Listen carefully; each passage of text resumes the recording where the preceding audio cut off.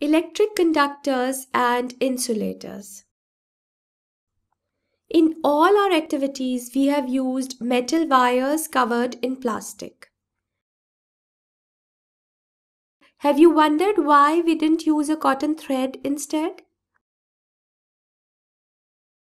Make a circuit by connecting a cell and a bulb, like in our previous activities. Now disconnect the wires. Touch the two free ends to different materials to see which material allows the electricity to flow through it and which does not. You can use coins, cotton, cork, keys, rubber, wooden blocks, pencil lead, thermocol, aluminium foil, and many other materials. One by one, bring the two loose ends close to these samples and note down your observations.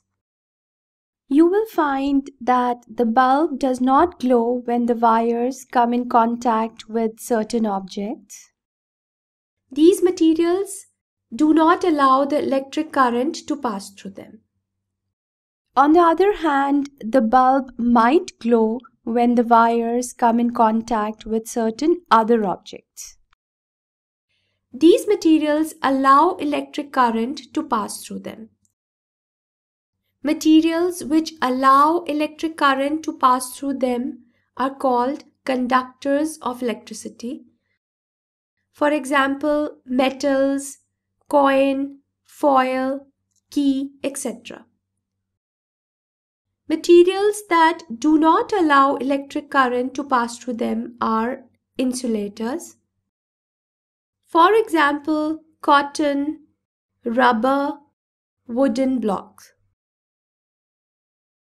Both conductors and insulators are important for us. Switches, electric plugs, sockets are partly made of insulating and partly of conducting materials. The plugs and switches that people touch when we want to switch on an electrical appliance are made of insulators. The human body is a conductor of electricity.